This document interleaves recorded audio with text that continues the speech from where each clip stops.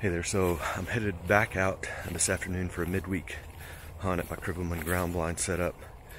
I was actually out this morning. I got here before dark. We had a nice front that came in early this morning, and so I thought it would be a good opportunity. The wind was perfect, so I actually came out and set for just a few minutes, and then I had a friend and a customer of mine that wanted me to go ride with him, so I went ahead and got out of the blind, left most of my gear in there. We took care of our business, and then he had me back here pretty early this afternoon. So it's about 5 o'clock right now, so I'm gonna go get set up and see if I can get a doe on the ground, going into quiet mode.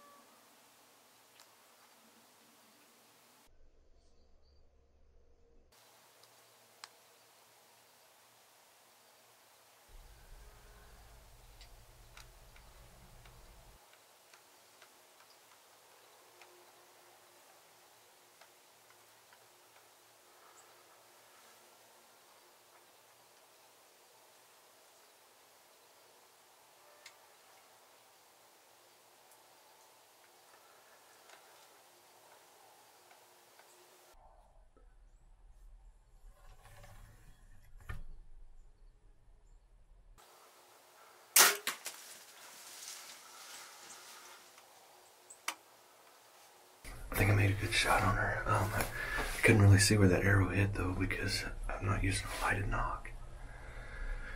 Whew, man, I feel pretty good about it, but I'm gonna give her a little bit, and then I'm gonna go check that arrow and see what kind of blood I got around the sight, and then probably back out and go check the video. See if I can tell a little bit better where that arrow hit before I start taking up the tracking job. I've got a buddy of mine that's got a dog, so I may give him a call. But I feel pretty good about the shot, but we'll see how it goes. All right, so I shot a doe, and I hit her right behind the shoulder. But as I look at it on here, you can see it hit right in behind the shoulder there. You'll see it better on the video. But she was quartering away, and so I'm worried that it hit obviously farther forward than what I needed to get a classic double lung quartering away shot. So I'm pretty sure I at least clipped a lung, probably exited the offside in front of the offside shoulder. Maybe it clipped an artery there. Probably right at 30 minutes now since I shot her, and I think the best course of action is to give her at least another 30 minutes, maybe a little bit longer. Y'all pray for good luck on this one. Feel pretty confident in it, but not completely confident. So anyway, we'll see where it goes. All right, sorry for the low light, but so she's opened up pretty good.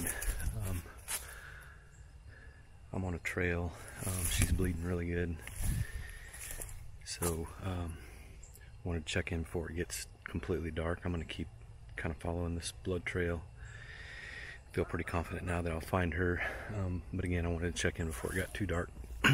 I'll check back in on the other side here. All right, so that turned out to be a lot tougher than what I expected it to be. Last time I left you, we were on really good blood. I tracked it. It was a stand-up walking blood trail, probably for 75 or 80 yards. We came up to a real thick area, and it really kind of lost it. So I came back here to the house. I got the dogs. They're not tracking dogs, but I figured more noses in the woods, more eyes, the better. But anyway, so we went kind of back into the thicket. We just kind of started grid searching, or I started grid searching. The dogs were kind of running back and forth, and I heard them jump something. And so I went back over there, and sure enough, found blood, and apparently it reopened up whatever injury that she had. Followed it back to the creek. I was afraid that once she got back down to where the creek is, at the border of the property, she'd go down in the creek and then kind of run through the water, and I'd lose the trail. But fortunately, she got down to the bottom of the creek and then kind of took off to the left, and I kind of shined my light down the creek, and both dogs were standing in the same spot, and I figured that there's no reason they'd be standing there unless they had found something. So I walked back over where they are. Sure enough, she was there. She wasn't dead, but she was all but. In fact, I grabbed her leg and didn't realize she was dead until I felt her move a little bit. So I went ahead and finished her off, got her taken care of. Toughest part was dragging her back out of the creek. I had my rubber boots on, had a pretty steep bank, had to drag back out of, but we got it done. Went and got the pickup, loaded her up. First deer with the Traverse, first deer this season. I'm real excited about it.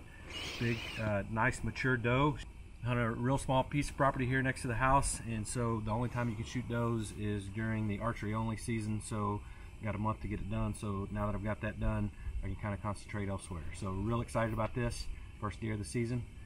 Here we go. You can see it went in right behind that shoulder and then actually came up right above her neck. So I think I probably got a single lung shot. Didn't clip anything, probably cut an artery in there. She eventually would have bled out, but we probably pushed her more than what we should have. But we got her, and that's the important part. So first one of the season.